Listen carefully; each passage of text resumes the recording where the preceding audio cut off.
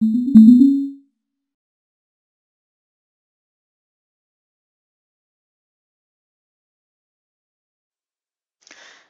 this is Brian Peterson, Director of Business Intelligence here at Jet Reports. In today's session, we're going to talk a little bit about aggregate tables. Aggregate tables are a way for us to take the transactional level detail that normally exists in our ERP system and aggregate that up into summary tables. Now, this is actually something that's very useful and can be very interesting for a lot of types of reporting where getting down to the transactional level detail isn't really that relevant or necessary, and also we can greatly reduce the amount of data that our reports take to go through. Meaning that it's easier for us to build reports. It's much faster. A lot of times, almost instant for us to create reports. And setting up these aggregate tables is actually something that's pretty simple and straightforward to do with the Jet Data Manager. Now, in order to set up an aggregate table, the first thing that we have to do is identify a transaction table, for example, that we want to base this aggregated table off of. In this case, I'll go ahead and pick my posted sales transactions table. What I'm going to do next is I'm going to go ahead and right-click on the table. I'm going to go to Advanced, and I'm going to go to Add Aggregate Table, and it's going to pull up my Add Aggregate Table window here, where I can go ahead and give the aggregate table a name. And let's just say, for the purpose of this example, that I want to go ahead and aggregate my sales by month, by salesperson, or by customer, or something like that. So I can go ahead and just call this monthly sales. And the next thing I need to do is pick my group buys. Now, for those of us that are not technical, the group buy is really just the buys. I want to see my total sales by month, by salesperson, by customer. Right. So if in a given month there were a lot of invoices for a particular person for a particular customer, it will roll all of those up into one row. Right. So it might take, if we had a certain customer where we had 50 invoices for a particular month for a particular salesperson, there would be one line that just showed the total of that. Right. You can kind of see where I'm going with this. It's very useful for creating summary level reporting here. Now, the group by here, this is where I'm just going to pick the fields that I want this to group by. So if I give the example of by month, by salesperson, by customer, I'm going to come in here, and first I'll go ahead and pick my posting date. And dates are special, right? Because with the dates, we'll be able to pick the group by type as far as how we want to roll this up. So I'm going to go ahead and do the posting date. Here I'm going to do year. I'll show you how this works. And I'm going to go ahead and pick the group by type of year. So this field is basically going to have the years for all of my transactions. So I'll go ahead and you can add the date fields multiple times. So I'll add posting date once again, and I'll do month. Right, that's what I'll call it. And I'll go ahead and come in here and pick month. And then I mentioned I wanted to do it by salesperson, so I can pick salesperson code. I can just leave that. When I pick anything other than dates, I can't click anything in the drop down here. It's just value because it'll just aggregate by salesperson. And then I can go one step further, and let's say that I want to get it by sell to customer as well. Right, and I can just call this customer number, whatever it is that I want it to be.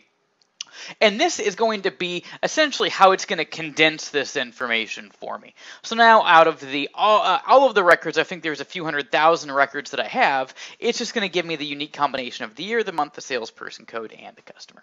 And then in the section below for the aggregate, this is where I need to tell it, or I can tell it, the amounts that I want to sum up or give me the number of records or whatever it may be for. So here I'm going to go ahead and just pick I'm going to go ahead and here, and I'm just going to pick my sales amount. I'll go ahead and tell it to sum. I'll go ahead and pick my, we'll say cost amount. That's in here somewhere, and I'll go ahead and sum this up as well. And if there was anything else I wanted to do, if I wanted to know the number of transactions or invoices or something like that, I could do that as well. Let me just say I want to know how many invoices there were. I can go to document number, right? I can call this number. All right, number of invoices, for example, or number of documents. And in here, I can go in and tell it like a distinct count, right? So tell me how many different documents were there. So there's some interesting things that we can do in here. And once I do this, that's really it. I'm done. So if I look at my posted sales transactions table, I'm just going to preview this and click count. Right now I have about 260,000 transactions in that particular table. Now, once I come in here and deploy and execute my monthly sales aggregation table here, I'll see that that 260,000 transactions is now condensed down to approximately 6,000. Right, so any type of reporting I do against this table is going to be extremely fast, and it has good aggregated information. Now, some of the things that I can do, just to show you some extra things that we can do here, this is just like any other table. So I can come in here, if I have, you see here that I have my cost amount, I have my sales amount. Let's say I want to have one for profit. I can go ahead and add a custom field here called profit amounts. The data type I'll pick, I'll go ahead and just make it numeric out to 20 decimals. That's what Nav uses as standard. And right here, I'll go ahead and I'll move this next to my other amounts. And I'll right click, I'll add a transformation, I'll add a custom transformation, and I'll do a simple sales amount minus cost amount here. All right. More I'll do here, my so 2015, and this would be 11. Let's say that I want to get the actual name of this. Right? So I want it to say 2015 November or something like that. I can do a lookup from my date table where I can come in and grab my, my year month name here.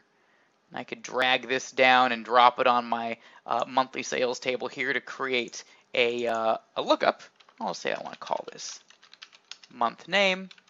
And then I can just go ahead and specify my join criteria, where I'm basically just going to say my year number equals my year. And my, let's see here, I'll do my month number equals my month. All right. So just some things that just show you some examples of how we can add to this particular table, some things that aren't, they're natively. And now I have, an even more robust table to create my reports out of. If I preview this, let's take a look at some of this information just so we can see it. So I can make this bigger. So it takes up some more space on the screen, easier for everybody to see. Let me say that I want to see all of my records here. And what I can do, right, if I want to group this up by salesperson just to look at it, all right, I can see that here I have, what I'm basically looking at here is this. I'll go ahead and move my month name up. So it's right next to everything else, even easier to read for us here.